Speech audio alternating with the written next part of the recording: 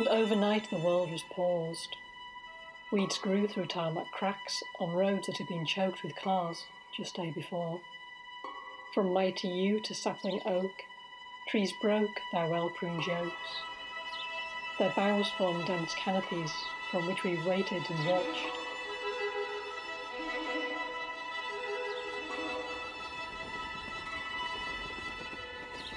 The daily commute stood still, with empty buses and trains. Office blocks like ghost towns, slowing pace instead of fast lanes. The next stop is Morley. This is Morley. My hand sanitizer. If you need to cough, please do so into a tissue and bin it immediately. All our drains are cleaned regularly with anti-COVID cleaning agents. Thank you.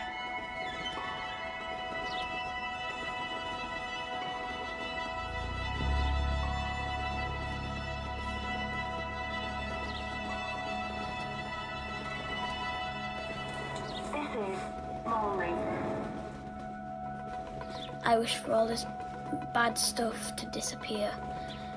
I wait, I watch, I wonder as the world passes by. New normal. What bothers me most is not being able to go to give most of my family a hug when they want it. The lines are blurred and make no sense, but boundaries more defined than ever. Living in a bubble. I am day and night. I am isolation.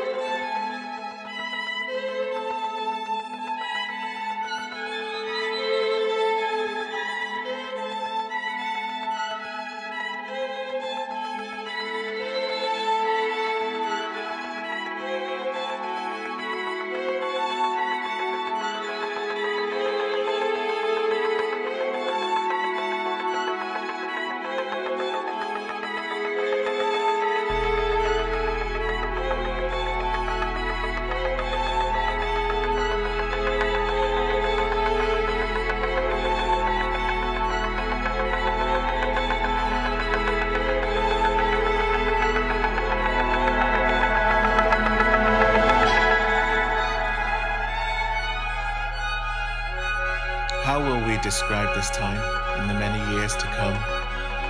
Did we divide and fall apart, or is it a song of unity we hum?